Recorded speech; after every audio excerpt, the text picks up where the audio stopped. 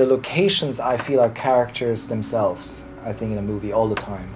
When you choose a location, the location, as much as an actor, speaks for itself.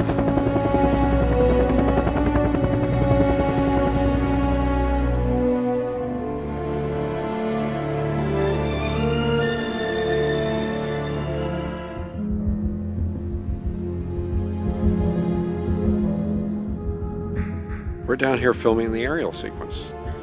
We've had them throughout the career of the Bond films, but this one we wanted to kind of have a sort of retro dogfight.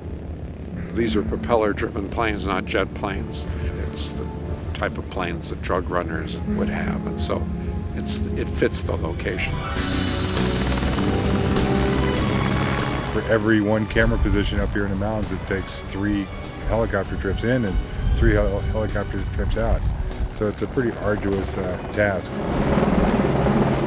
We have aerial cameras. We have 2 cameras on an Aerostar, space cams on helicopters, and then we have some very long lenses up to 1600 millimeter that go on the ground. To work this airplane in the bottom of the canyons, you got to be physically strong just to maneuver the airplane.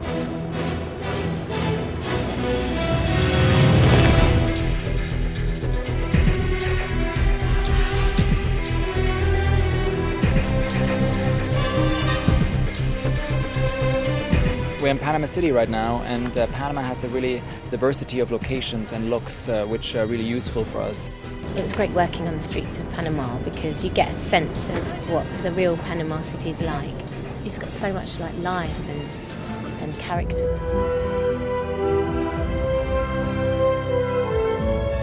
There's also the party which will be shot here. It's sort of a ruin I found here which I really fell in love with.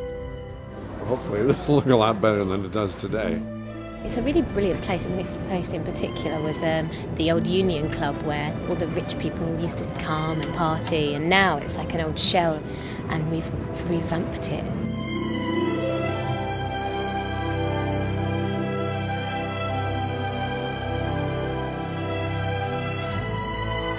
I think the set is beautiful. It's stunning. It's amazing. I really love it. Finally, the real fun is starting.